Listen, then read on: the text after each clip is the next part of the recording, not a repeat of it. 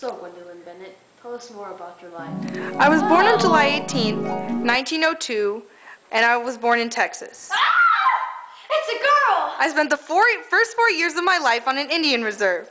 Ha ho wah he ha ho ho ho ha ho wah he ha ho ho ho. But then my parents started having troubles in their marriage. You can have her! I hate you, you're a terrible husband!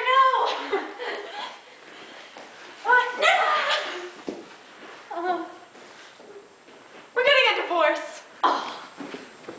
So they decided to settle the custody battle in court and got a divorce. I give the custody of the baby to the mother. And at that very moment, my father started to formulate a plan. So my father decided to kidnap me in the night.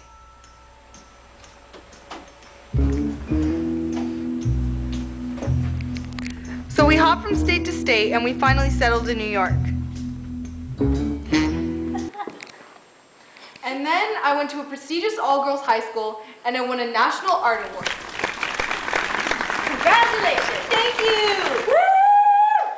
After graduating high school, I went to the colleges Columbia and Pratt for my undergraduate degree. And also during this time, I had a column called Heritage for the magazine Opportunity. I also wrote Nocturne in November in 1923.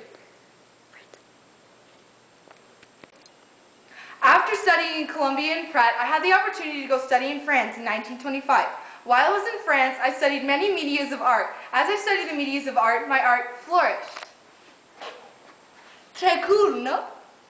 After I got back from France, I stored all my art from my mother's house. Sadly, most of my art was lost in a fire when my stepmother's house burned down.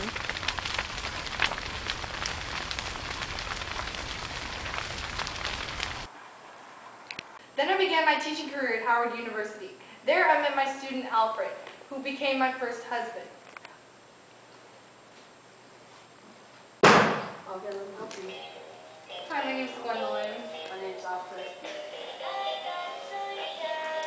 Shame! Because Alfred was my student and we got married, many people did not approve of our relationship. So therefore, I had to resign from Howard University, and me and my husband Alfred moved from Florida. From there, things went south.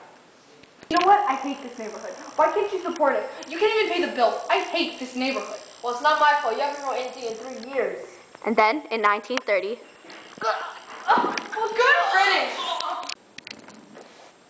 While at a party for Opportunity magazine, I was able to meet some of my most famous heroes, Zora Neale Hurston and Langston Hughes. When I talked to these people, I realized I should become a more driving force in the Harlem Renaissance. So, how are you? you are a very, very good author. Oh, thank you so much. Yes. I love your short stories. Thank you. Oh, and pages. Poetry's oh. Too bad I got destroyed in that fire. Oh, yeah, that is just very, very sad. So after that, I started teaching at George Washington Carver University. I received many negative comments there, complaining that I was a communist. Because of these comments, I resigned. I then married my second husband, Richard, and we became antique dealers, and we moved to Pennsylvania. In 1980, he died. In 1981, I died. Thank you for the interesting story. Wait, you died? Yes. Yes, I did.